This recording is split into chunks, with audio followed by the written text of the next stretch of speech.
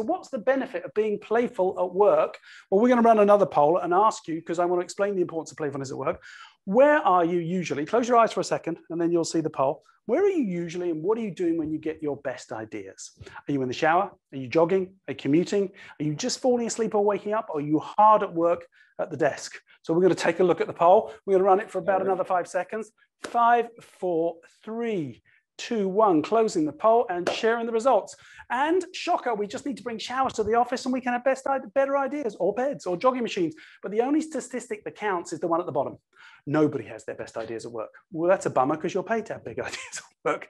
Well, so Dosh, close your eyes for a moment. Picture that last verbal argument you were in with somebody. You storm away from the argument. You're really angry at them. And about 30 seconds after the argument, just as you're leaving, using the chat again, what just popped into your head? 30 seconds as you're walking away from the argument, just totally spontaneously popped straight in. And I'm looking at the chat. Best response, the best comeback. The killer one-liner, that one perfect, beautiful line you wished you'd used during the argument, right? But it never comes to you during the argument. Why? Because during an argument, your brain is very busy defending itself. In your office, emails, presentations, Outlook, Zoom, and I hear myself say, I don't have time to think.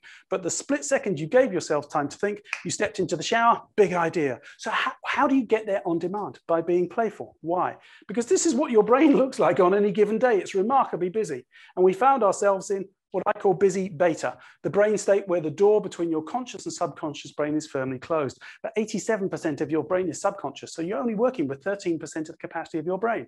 But the moment you step into the shower, that door opens just wide enough. You can still make an informed decision, but still have a big idea. So how do I get you there on demand? I run an energizer, the same sort of energizer we ran at the beginning of this session, which lasts about 60 seconds, specifically designed to make you laugh. Why? Because the moment I hear laughter, I know I've opened the door between your conscious and subconscious brain. Now, for those of you who said falling asleep or waking up, that brain state is thoughtful theta. And so it was practiced by Thomas Edison. He used to fall asleep at night in an armchair with a penny between his knees, a tin tray on the floor, and as his muscles would relax, the penny would drop, it would make a noise, it would wake him up, and he would write down whatever he was thinking. And if you're one of those people who gets their best ideas as you're falling asleep or waking up, just keep a notepad by the bed, because you promise yourself you won't forget it by the morning, but we all know that you do. The other thing is, if you're working on a challenge, remote or real, brief in the challenge 5 or 6 days in advance, because we hope people will have a shower, we know they're going to go jogging, we know they're going to fall asleep where they are when they have their best ideas. We say we're going back to business as usual. No, you're not.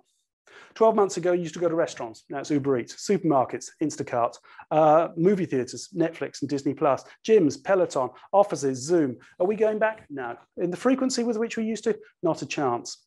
Multiply that by virtual reality and where that's going. Oculus and Microsoft HoloLens have said that big bulky thing will be a pair of lenses in less than 12 months from today.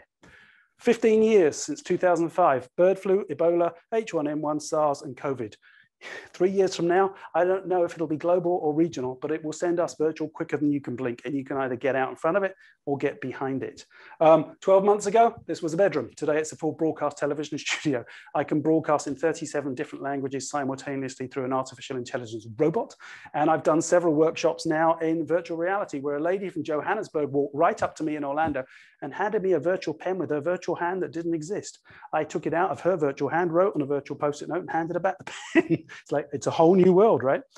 So we say that in the next decade, a third of the jobs in North America, at least, and probably in the Western world, will be eliminated by AI. Well, how will we compete with AI? Well, you were all born creative. You didn't play with the toy, you played with the box that it came in. You used to ask why, and why again, until you got a job and you were told to stop asking why, because there's only one right answer.